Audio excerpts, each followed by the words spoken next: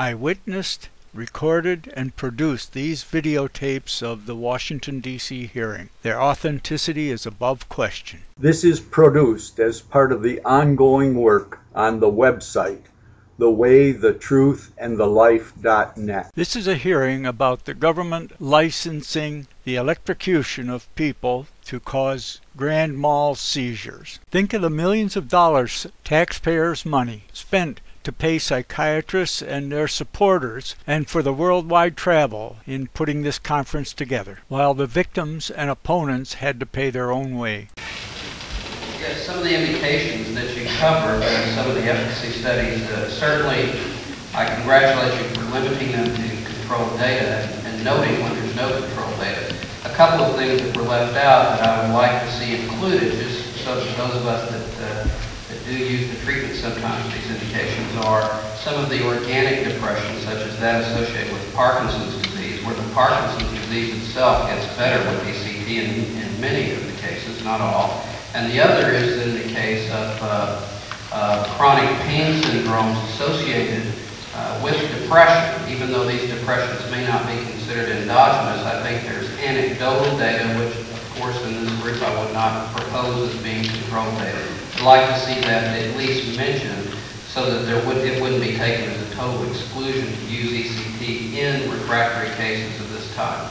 Does anyone want to respond to that? Are there any controlled clinical trials that you could provide us references for?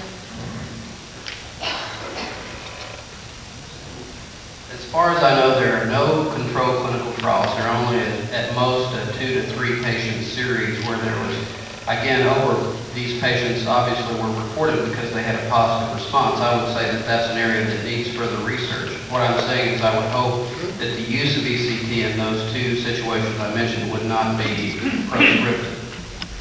But no, they're just anecdotal reports that I know of. Alan?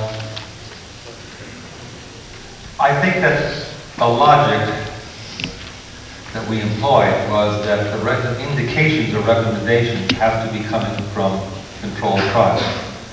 The issue about case reports or anecdotal reports, we're not saying that they're inaccurate, but to offer general efficacy to the treatment for those is beyond the usual and customary and reasonable scientific inference. The fact is that we did recommend that controlled trials be done in other groups to clarify it, for which benefit can be obtained, but we cannot recommend treatment at this time.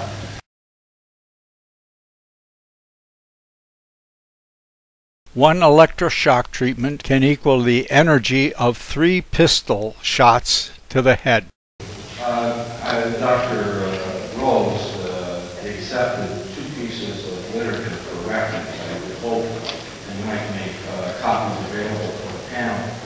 We're talking about having a police factor information on the device and what we're using. And the one copy is the Thymatron, the brochure on a single sheet handout on a Thymatron pulse ECT device.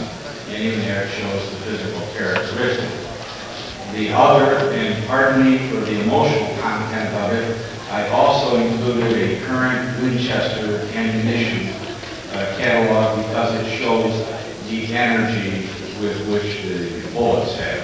Now that's emotional, I don't really want to bring that up.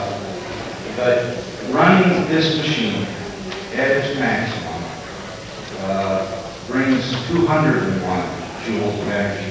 That is 148 foot-pounds.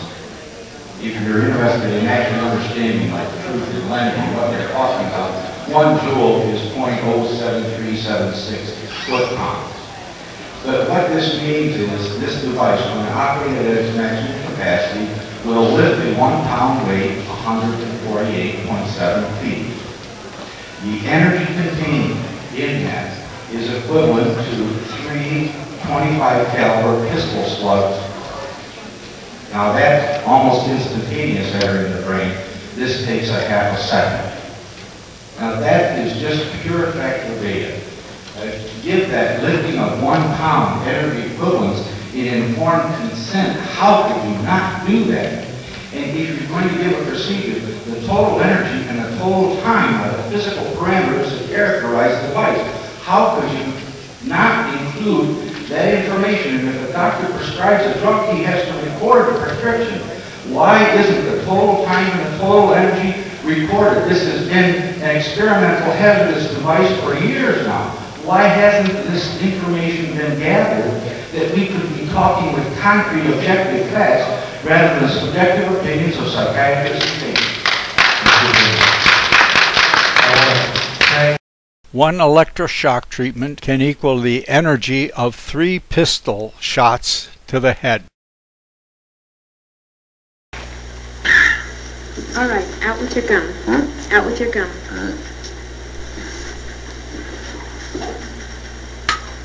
Okay, this won't hurt. It'll be over in just a moment. Uh-huh. What's that? Conductant. Oh, dab will do you. Right, Mr. Jackson? Open your mouth. What's that? This will keep you from biting your tongue. Well? Now just bite down on it. Oh. That's right. Just bite down. Huh? Now bite down on it. Good. Are you ready? Ready.